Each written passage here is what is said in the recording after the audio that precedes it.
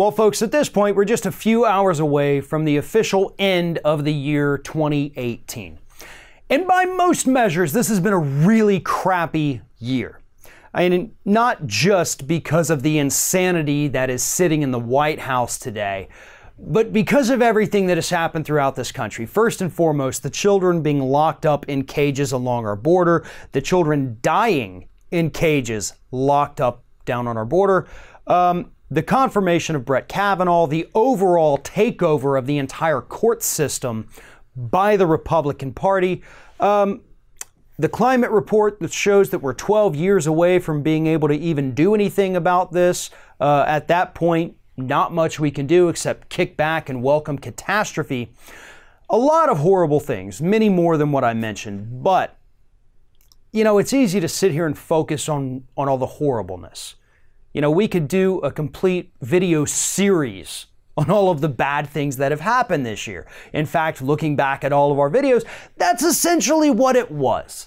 We don't very often get to talk about things that give us hope or things that were good or things that, hey, maybe this shows there is a little bit of hope for this country. But that's exactly what we're going to do right now.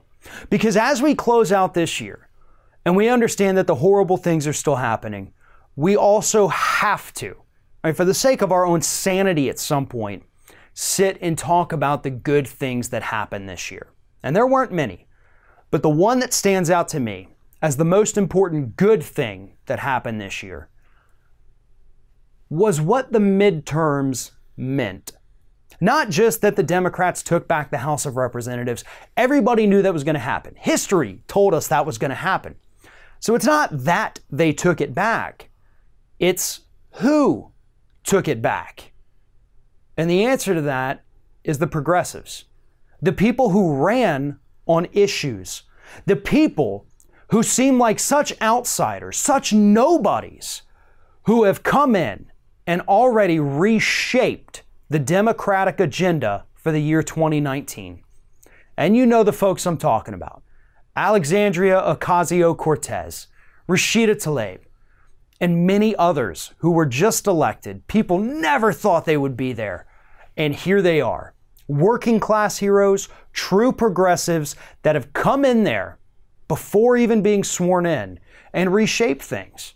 And yes, while it's true that the establishment Democrats have already kind of tamped down their efforts on the Green New Deal, it is by no means dead. It is by no means put on the back burner. These people are going to push because that's what they do. Because that's the big takeaway from 2018. It's that fighting back, pushing back works.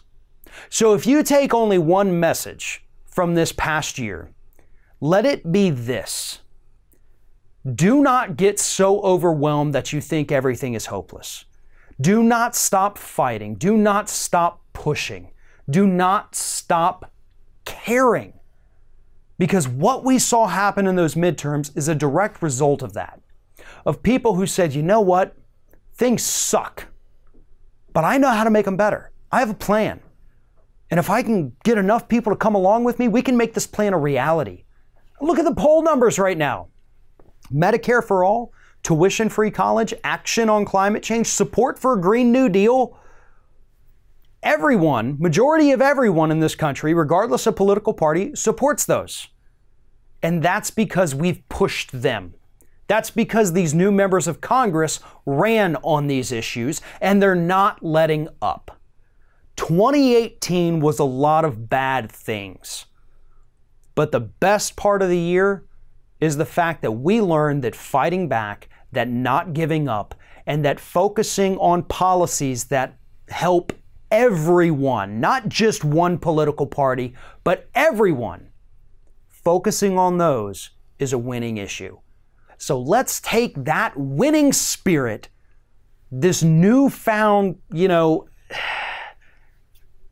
energy into 2019 and make 2019 what it needs to be, instead of sitting back and letting the corporate media control the narrative, letting Donald Trump's insanity destroy our own sanity.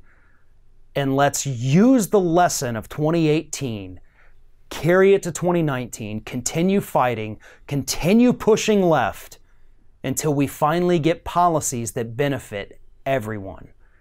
We know we can do it because we did it in 2018.